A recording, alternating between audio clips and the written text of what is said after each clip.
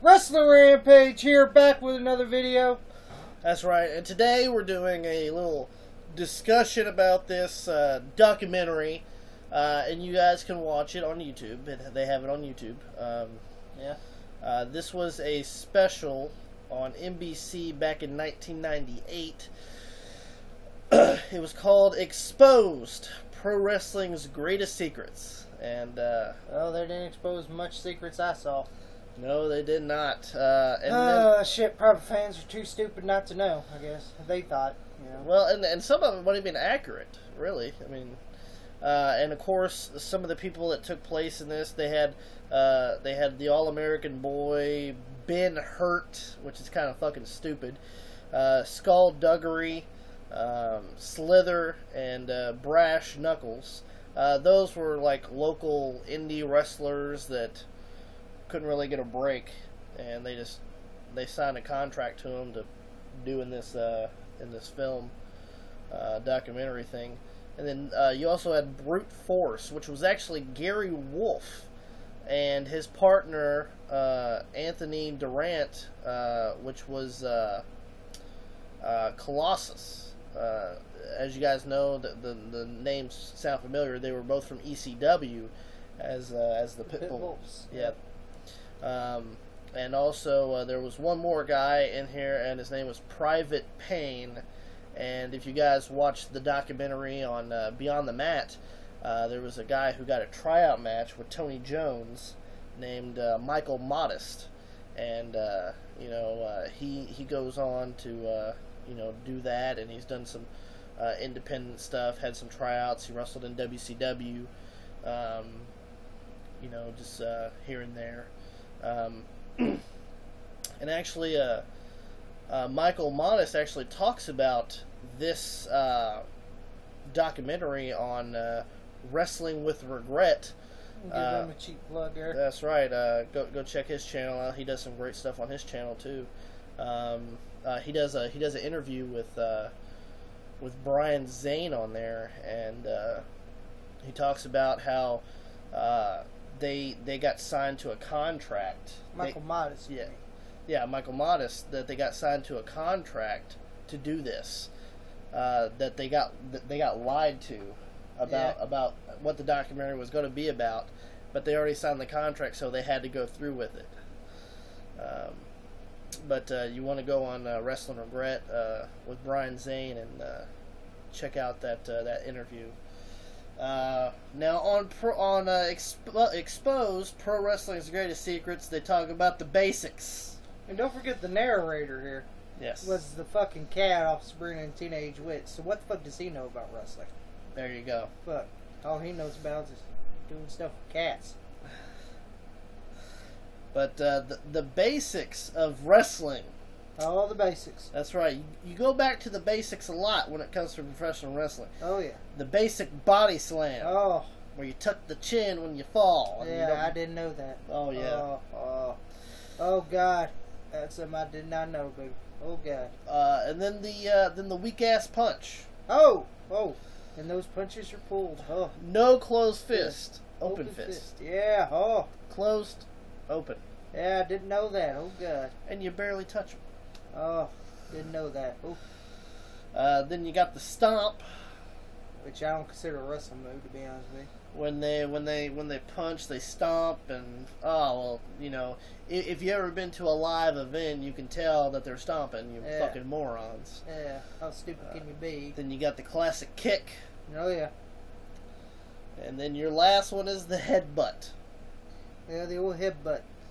Where you grab them and you hit your thumb or the inside of your hand there to create the illusion that you actually hit them. Yeah. Which leads us into selling. That's right, they were selling. Which if you are a fan of wrestling and everything, and there's no point of us really going about selling. Yeah. Talking about selling, because if you're a real wrestling fan, you know what selling is. You know what selling is, or else you wouldn't be on this fucking channel right now listening to us talk about it.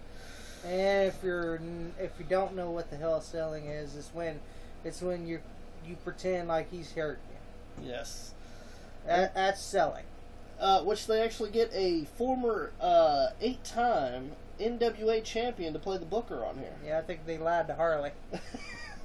It was Harley Race. Yeah, you can tell it was Harley. Especially that voice. You can't hide Harley's voice. The voice and the blonde hair with the sunglasses. Come on now. You can't hide Harley. Come on. You watch that. Go back and watch that. You can tell that they didn't put any effort whatsoever into hiding this. Harley Race. In the hiding Harley Race. You just couldn't tell. And of course, one of the most stupidest things I ever seen was they say the Booker hands out signs. I never seen no Booker at the independent show handing out anything. Not even a fucking program.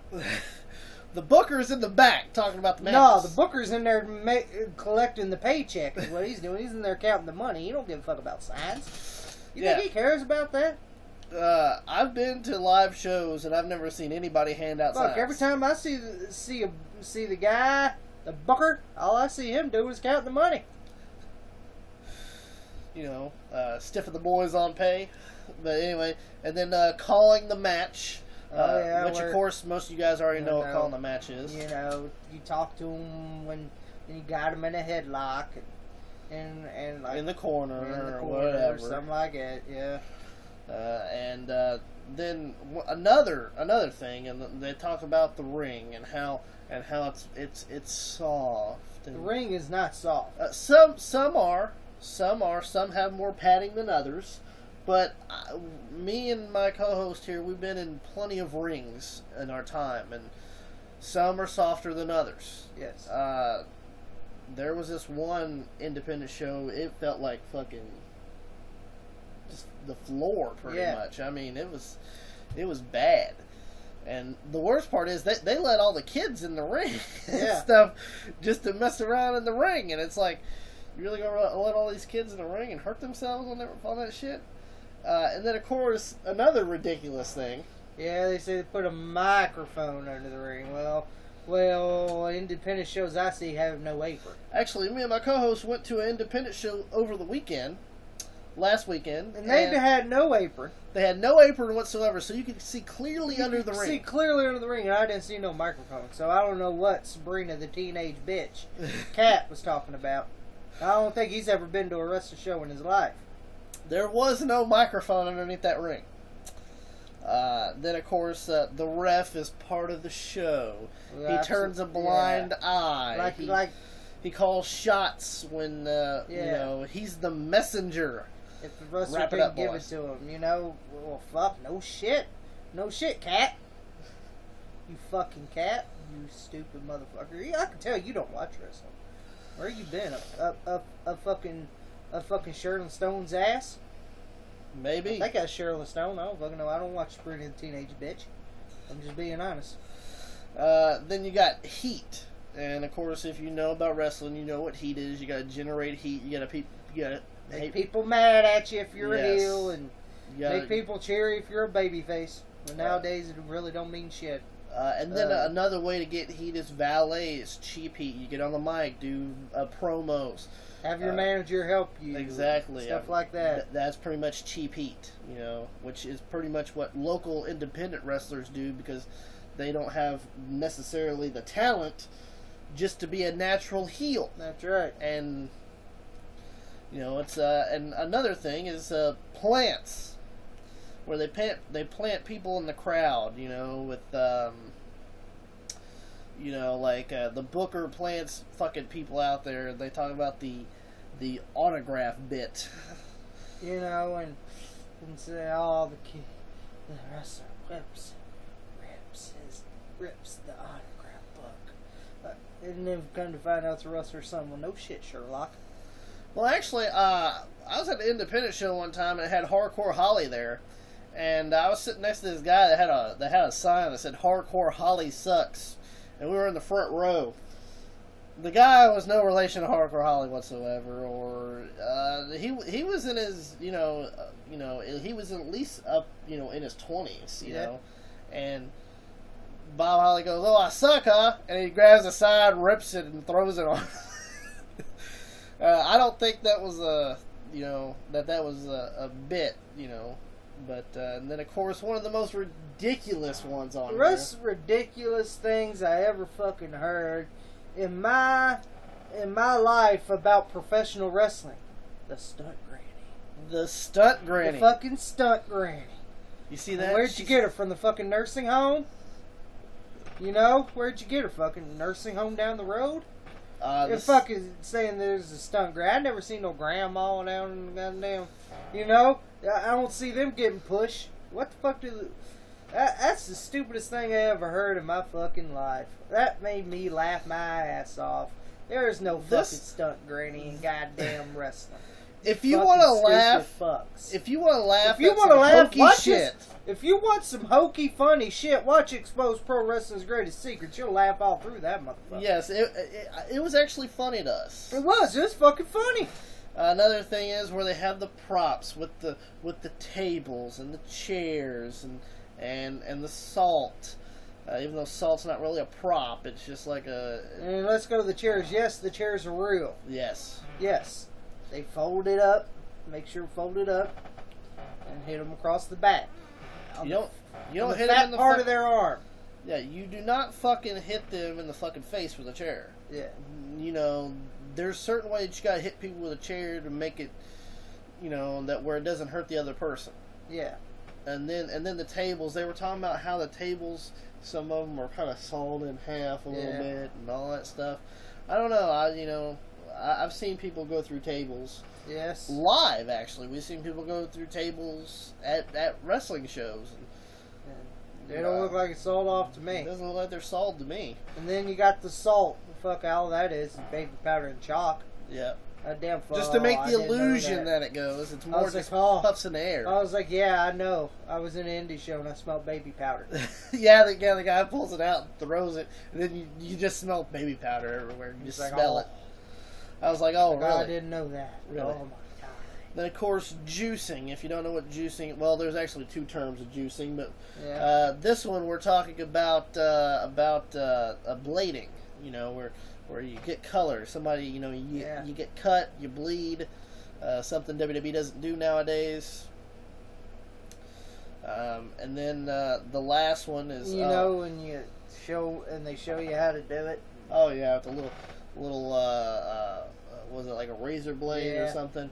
And you just, you know, little nick, and then the blood's gonna come out. And then the last part of this damn thing, which actually made me laugh almost as much as the fucking stunt granny. The big finish. The big finish. You know, the backbreaker. What is this? 1985? What is this? 1977? And the Hurricane is not a finish anymore. No, it's not. The leg drop was. The leg drop. Oh, the leg drop. What's this? Hulk Hogan era? 1987? And then the Bulldog. You know, no one used... Who the fuck uses the... Oh, okay, Dustin Rhodes. I'm sorry. That was in the 90s. Well, this was 1998. I mean, yeah, but he didn't use the Bulldog to finish in 98. No, he was using the Curtain Call. Yeah. And then you got the Pile Driver, which I'll let that slide, because that's actually... that is a dangerous maneuver. You know, but... The other four is like what the fuck? You know, this is a 1998 special on NBC. They're making the fucking big finish was like, I don't know, from the 70s or 80s. Yeah, I'm like, people don't use these fucking moves. They use them, but they use them in regular matches. They don't use them as a finishing move. Yeah, ain't no finishing move. What the fuck are you talking about there, Sabrina? But anyway, fucking shit. If you want to laugh,